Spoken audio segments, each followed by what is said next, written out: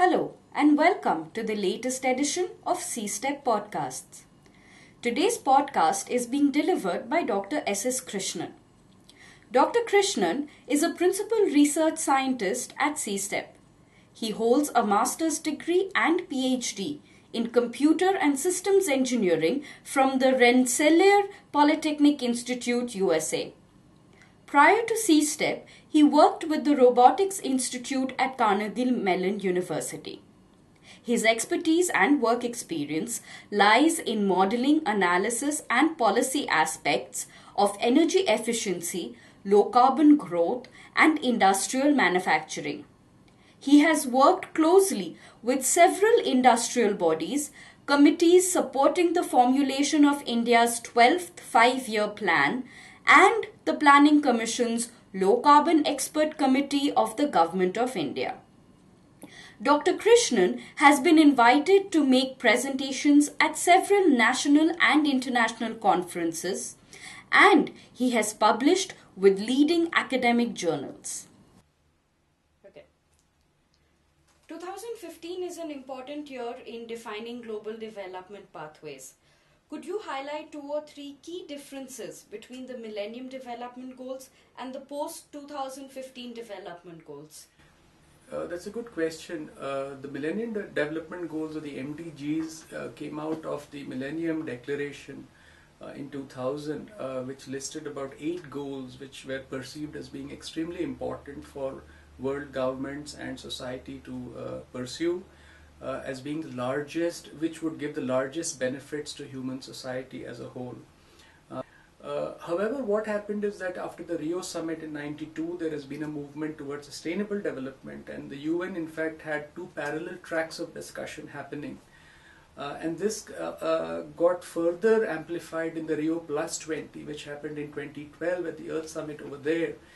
Where the talk of sustainable development goals came into the picture, and the UN has very formally got these 2 parallel tracks of discussion happening.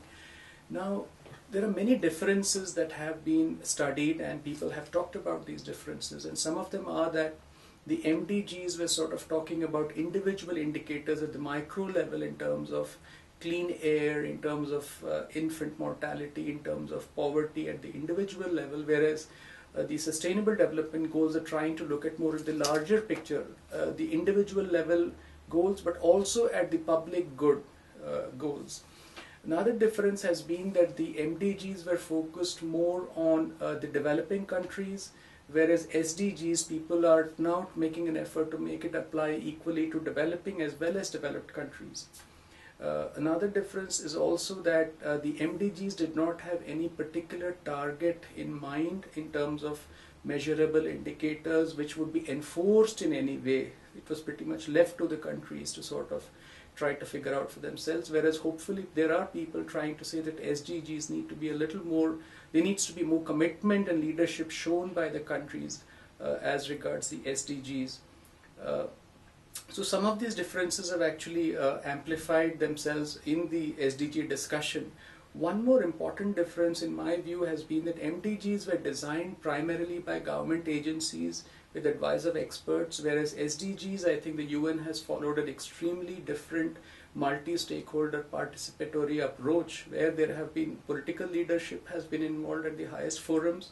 Also, you have had government participation, experts elicitation, as well as the general public in a sense, because there have been websites where people could contribute from different parts of the globe. Individual citizens could do that, as well as a survey. In fact, there's a My Survey which the UN carried out, where people have been asked to identify what their top 6 priorities are in life out of a total of 16, and as usual the highest were healthcare, poverty, education, and clean and safe drinking water, and so on and so forth.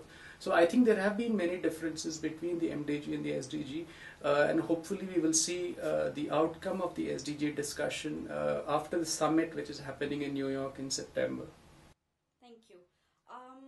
Now, if we come down from the global level to a more national level, what are India's plans as contributions to these sustainable development goals? See, India has always had some form of sustainable development in its plans that it has been drafting, the 5-year plans that India has been drafting since independence. In fact, there have always been indicators on poverty reduction, on rural development, on economic growth, on forests, on conserving of forests, conserving marine ecosystems, oceans, all of that. And there have been different indicators used in different plans. For example, the 12th 5-year plan, which was released in 2012, in fact is the first plan which talks about and emphasizes the need for faster, more inclusive and sustainable economic growth. And there's a whole chapter devoted to sustainability. So in fact that is itself straight off the kind of importance that the government has given to sustainability in its long-term planning process. The other issues are, of course, within this chapter there are a number of indicators which have been suggested. Some of them have got to do with providing sustainable energy, whether it's solar or wind energy, so India is making efforts in those directions. In addition, India has always been having a number of inclusivity related indicators. For example, on rural poverty, on energy access, on rural health, infant mortality, on the health of women, on the poverty aspects in both urban poverty as well as rural poverty. And there are indicators which are being monitored in India on an annual basis, and these are reported in the 5-year plans.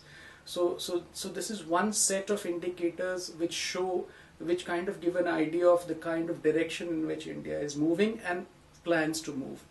The other aspect is in the areas of sustainable energy. India has already had ambitious targets of 20 gigawatts of solar energy and about 100 gigawatts of wind energy potential has been announced by the government.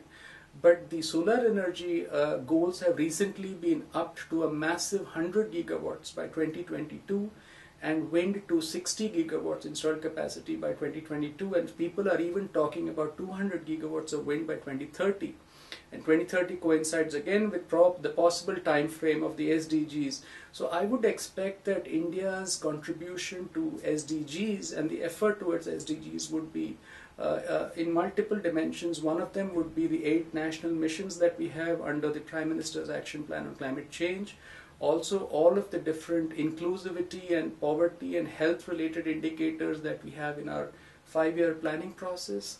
And the governments, the different governments, the central and the state governments, which monitor these indicators periodically, but also in the massive amounts of renewable energy that we are trying to add, while at the same time improving the quality and affordability of clean power and accessibility, energy access to people in the rural areas. CSTEP recently completed a study at a more regional level focusing on Karnataka and its green growth strategy. Could you tell us a little bit about this work? Yeah, I feel one of the important parts of this study was not just in trying to identify what the different sustainable energy projections or growth that could happen in solar and wind energy going forward for the state of Karnataka, but also tying up these different sustainable development pathways with the concepts of inclusivity and with the concepts of actual social development for the people of Karnataka. The major focus of our work was to show policymakers in Karnataka, both at the political as well as the administrative and the implementation levels at both the state and local level, to actually show that low emission strategies could contribute to overall well-being and poverty reduction goals. It could meet these goals, and this in fact would help policymakers understand that by locking in sustainable development as part of the planning strategy, there would be greater social acceptance, and if there is greater social acceptance and appreciation and benefits, then automatically the policymakers are very, very happy to actually go ahead and implement these strategies. The other aspect I think which was very important was that we were able to also quantify some of these benefits. We were able to do some very detailed modeling of the different options that Karnataka has in order to move in the next 20-30 years. but also be able to show to the policymakers in a very, very pictorial manner what the benefits would be financially, but also in macroeconomic terms, in terms of jobs, in terms of the better environment, the rural environment, the health benefits, and all of this, so that policymakers could then use this to prioritize and decide, okay, let's, how do we prioritize a set of options, the 10 options that are available, how do we prioritize them given the resources that we have. As a result, our analysis, in fact, to make it more useful to policymakers and relevant, also included the current plans of Karnataka, because government plans actually are made well in advance. So we use the next 5-year plan that is already available with Karnataka. We factored that into our research, and also the kind of financial resources that would be available in the next 5 to 10 years.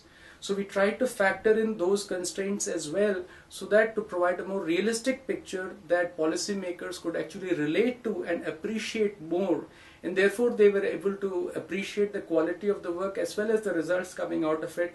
And therefore they also felt, based on some of the feedback that we got, that some of these recommendations were actually actionable going forward. Thank you so much, Dr. Krishnan. Thank you very much.